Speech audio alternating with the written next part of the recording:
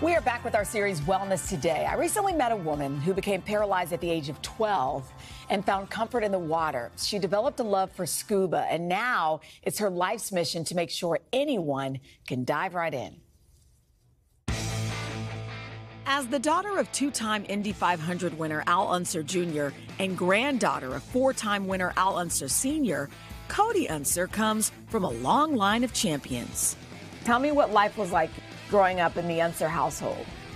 Growing up like in a racing family, I was very active. That is until Cody's life hit an unexpected speed bump at the age of 12. I was in basketball practice and suddenly I had a really hard time catching my breath, like I couldn't breathe. So my coach said, all right, Cody, just sit down, relax, and everything got worse. I got the worst headache I've ever felt. I still couldn't breathe. So the school called 911. They put me in the locker room, and that's when my left leg went completely numb. My right leg was like tingling, but I couldn't move them. So in a matter of 20, 30 minutes, I became paralyzed out of nowhere. Cody was diagnosed with transverse myelitis, a rare autoimmune disorder caused by inflammation of the spinal cord. I felt like I was only going to experience life 50%.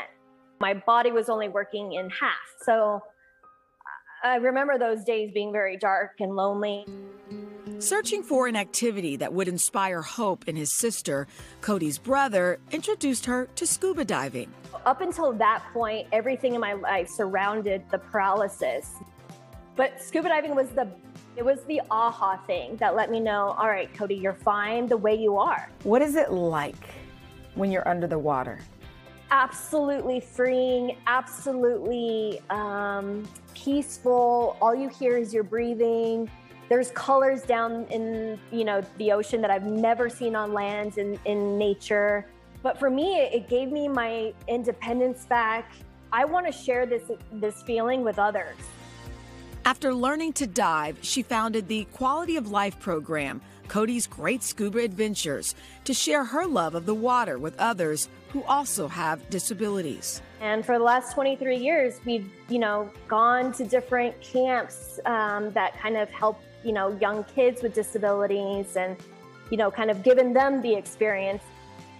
The 2017 trip in particular was really awesome. We basically went down to Key Largo and we got them certified. The kids, now suddenly they have the confidence to conquer the world. I refer to the water as the great equalizer, seeing all of the fish and the aquatic life. And this beauty is all around us. Whether it's scuba diving or hiking or whatever it is, there's clearly a healing power outdoors. Oh, for sure. When it comes to therapy and kind of physical movement, we need to think beyond, just four walls at a gym or a rehab center. And what about scuba diving? I really enjoyed my conversation with her. Talk about resilience. In fact, for more stories about the healing power of nature, this was part of our latest episode of Wellness Today. We shared the health benefits of spending time in nature, how to stay safe while you're exploring, and so much more. I interviewed a doctor who now writes prescriptions for getting out in nature. It's this thing, and it's made a difference. So you can watch the show today. It's at 11:30 and 5:30 Eastern, streaming on Peacock or on your smart TV. You can just go to today.com/all day. Really It'll cool. pop up. Hey, thanks for watching our YouTube channel. Find your favorite recipes, celebrity interviews, uplifting stories, shop our favorite deals, and so much more with the Today app. Download it now.